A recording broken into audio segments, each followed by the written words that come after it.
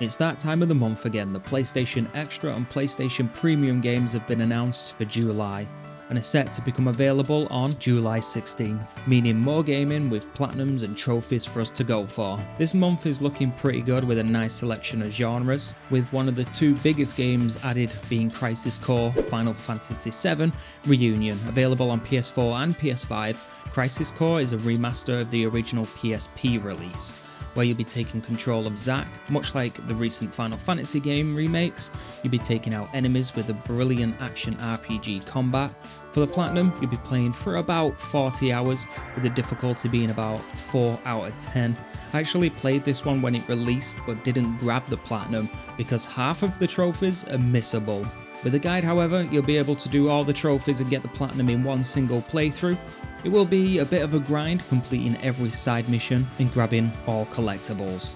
Tactically moving into the second of what I would consider the biggest games is Remnant 2. This is a stellar addition to the game lineup with amazing third-person shooter combat. You'll be mowing down enemies and great bosses, leveling up, unlocking different classes and perks, and best of all, you can tackle this whole game solo or in co-op with friends. The platinum will take you around 30 hours and is a 4 out of 10 difficulty if playing co-op. If you're playing solo, it's going to be a little bit harder. You'll have to complete multiple playthroughs since the world changes when you complete it and revisit, with different bosses showing up each time, of which you'll need to take out for some of the trophies. At launch, some of the trophies were actually a little bit bugged, but are now fixed. I've actually got this platinum and really enjoyed it.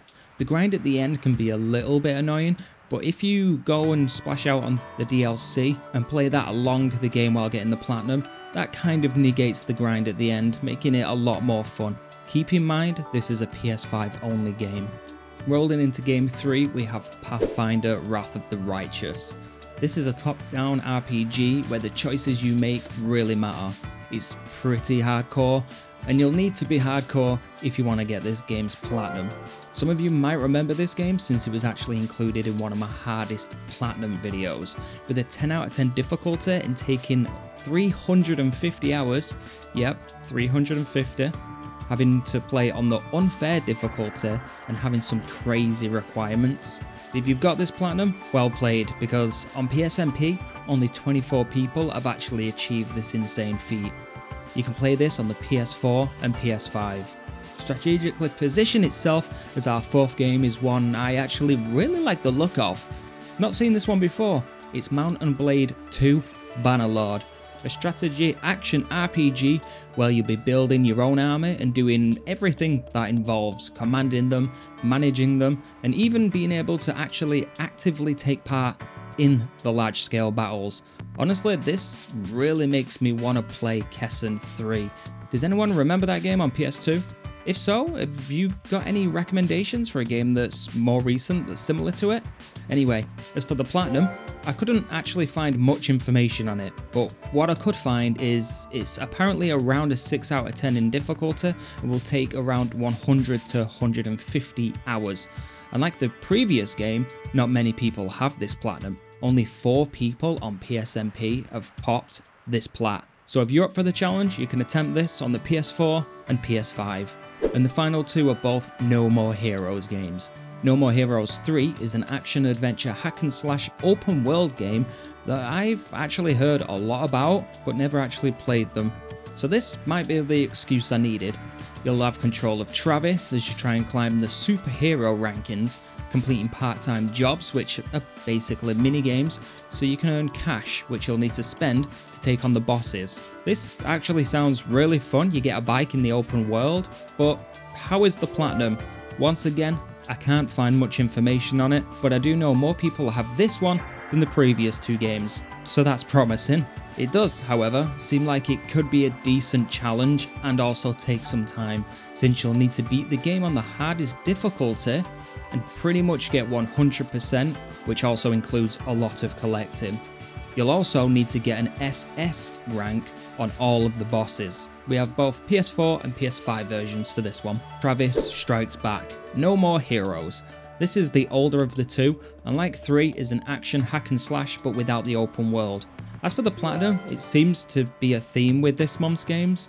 Once again, I cannot find much info on it, but it's very similar to No More Heroes 3, so expect it to be on a similar scale, but probably shorter since it's not open world, but it will be a challenge. No PS5 version here, so PS4 it is. Shuffling its way into the lineup is DEADCRAFT, a top-down zombie survival action game with survival mechanics, crafting and a leveling system, where you play as a character who is half zombie and half human. As for the platinum, I'm seeing in some places it taking around 35 hours, and I couldn't say too much about its difficulty. You'll have to max out your wanted level, defeat 500 zombies, complete 100 missions, unlock all skills and learn all recipes. It'll be available on the PS4. We'll be hitting the snow in this next game, Steep.